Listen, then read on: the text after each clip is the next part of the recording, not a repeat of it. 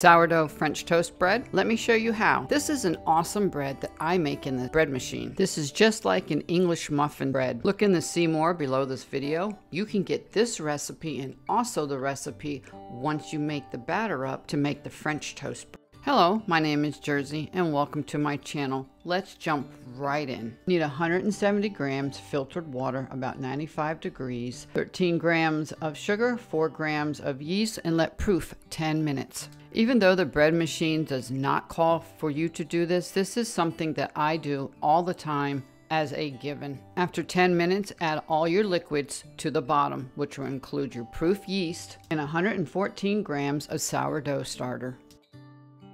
Optional is vanilla extract. Look up there. I'll leave the link how I make mine with moonshine. I also add it to the batter once I begin to make the French toast. Again, this is optional. Now the liquids are all done, we will add 340 grams of all-purpose organic flour and 4 grams of salt.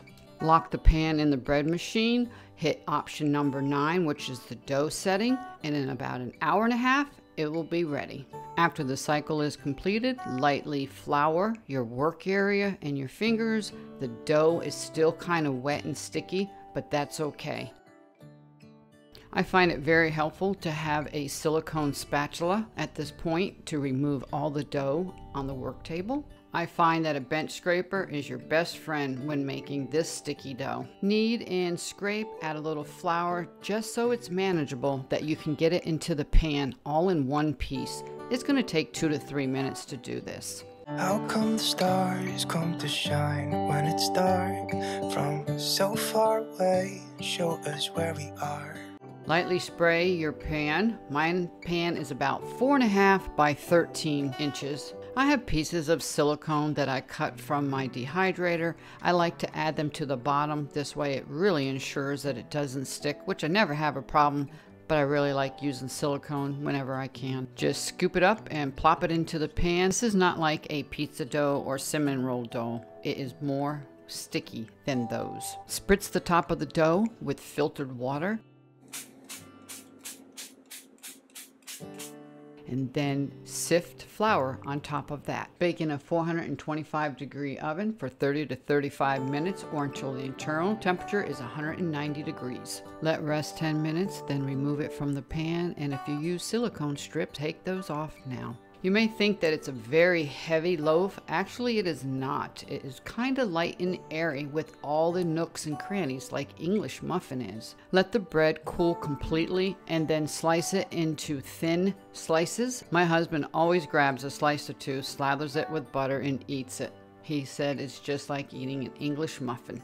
I like to let this sit a whole day before I actually make my French toast. I wrap it up in a cotton or muslin towel and put it in a bag. I like to use the heels if my husband doesn't eat them, and I use them for breadcrumbs. Make sure you check out below this video. I will leave a link to the blog where you can print the recipe on how to make the actual French toast.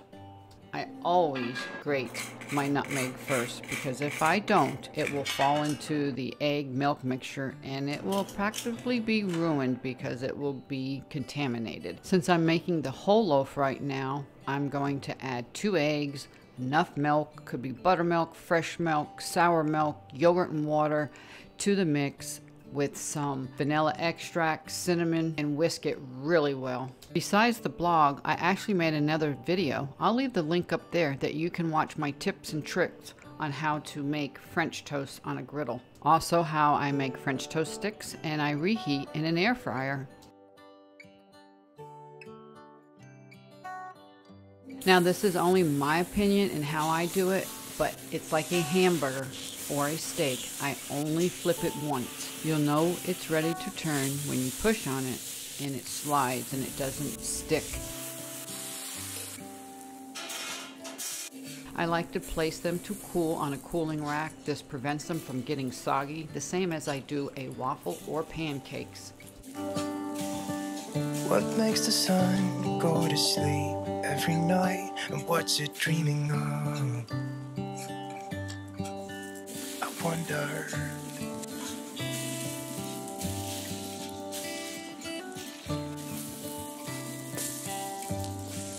Check out the video in my Food from Scratch playlist and I can show you how to make cowboy coffee in the fireplace.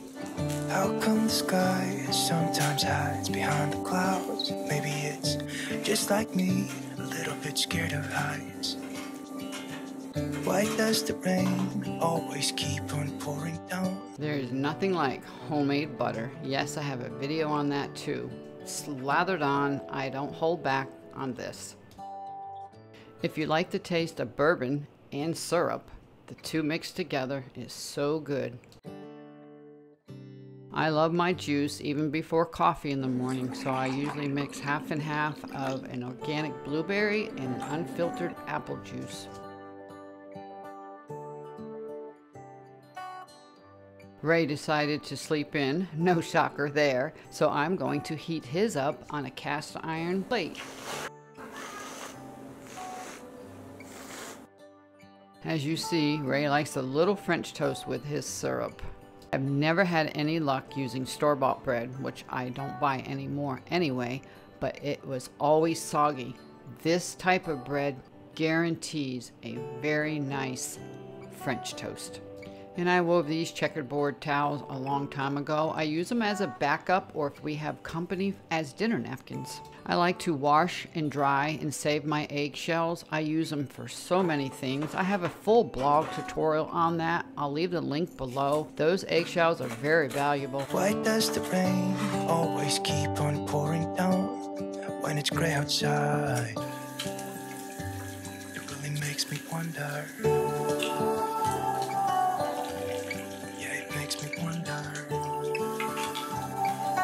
To clean anything that had milk in it, I use our veggie soap, some very hot water, baking soda, citric acid, and it really cleans all that thick, gunky milk out all by itself. That nice foaming action really aerates the water and it helps clean the dried on milk.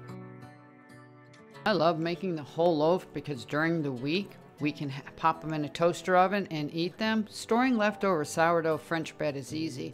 I put them in an airtight container and I put a dry cotton muslin towel on top and it absorbs all the moisture and it makes it so the bread doesn't become soggy. I do this with my waffles and pancakes that I make during the week also. If you like this video, please right now hit the thumbs up.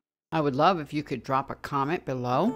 Hit the subscribe button, the all bell notification, and you will be notified each week when I upload a new video. And this is Jersey saying have an awesome day until we meet again.